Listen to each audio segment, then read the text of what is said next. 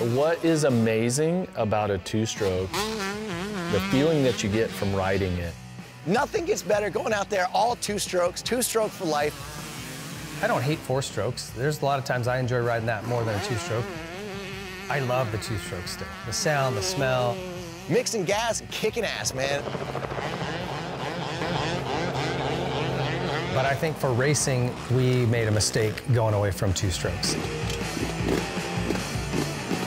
A 250F against a 125 two-stroke is not fair. It's not even comparable anymore.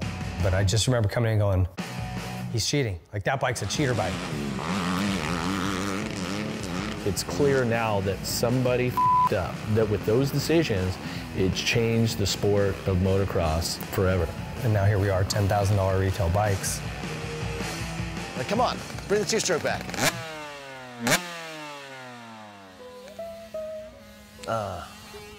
32-1. Hi, I'm Randy Richardson. I've been riding motorcycles for over 50 years, and I'm gonna tell you a story about the different strokes in motocross.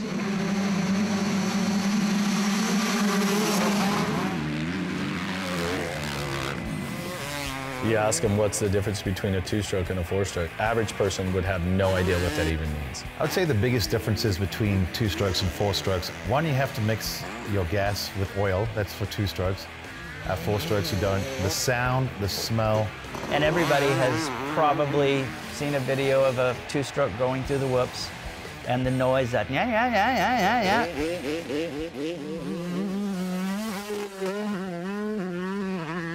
It's kind of like viewing a video in 480p versus 1080p.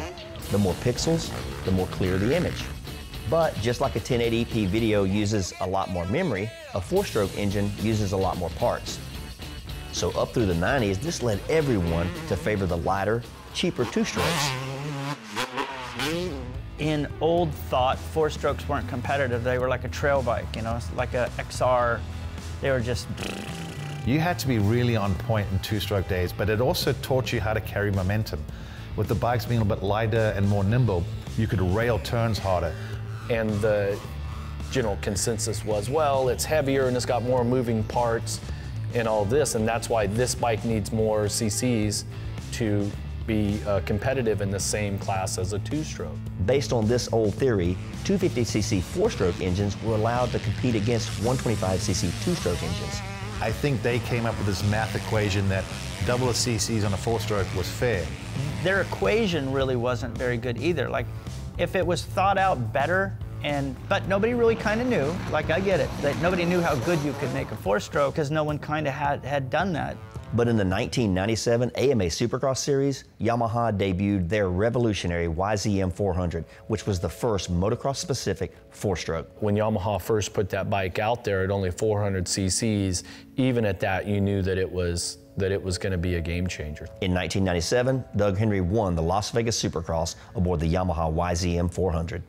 Doug Henry's win was definitely big, and Vegas that night had to be one of the driest blue groove tracks you've ever seen in your life. And because of that, he could just cruise around the corner and do the triple easy.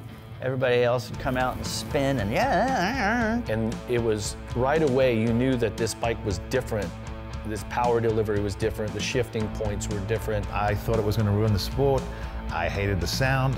They were just heavy and bulky. The professional racing teams and riders, they switched to the four-stroke because the bottom line is there's no replacement for displacement. The rules allow you to ride a 450cc four-stroke against a 250. And in a little bike class, a 125cc had to race against a 250 Yamaha four-stroke. To allow a 250 four-stroke to race against a 125 two-stroke is not even close. By 2004, the tides had shifted. So then that year, every manufacturer could race a four-stroke, and of course everybody jumped on board.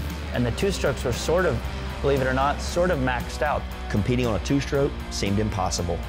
The four-strokes were easier to ride, made more power, and the added weight was negligible.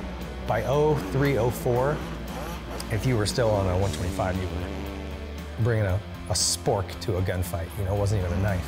One thing that hasn't changed in the two-stroke versus four-stroke battle is the cost. I kind of saw the writing on the wall that this is the way it's going. I wasn't happy about it. I thought it was a mistake because Mitch even said back then, he goes, the cost is gonna just go through the roof. And now here we are, $10,000 retail bikes.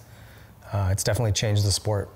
As we've moved more into this four-stroke lifestyle, two-strokes are becoming cooler and cooler again. While the bikes have little presence in professional racing, riders of all skill levels still love to ride two-strokes. And it's just a lot easier, because on a two-stroke, if something goes wrong, it's a lot cheaper and easier to fix. A lot of guys can do a top end in their garage themselves.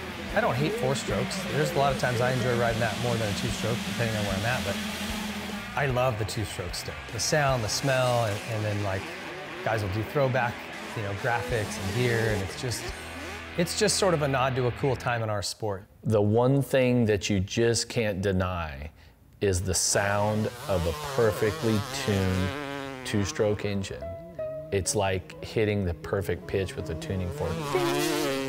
And that is a part of the history of motocross that is very romantic. That sound is just, it's awesome.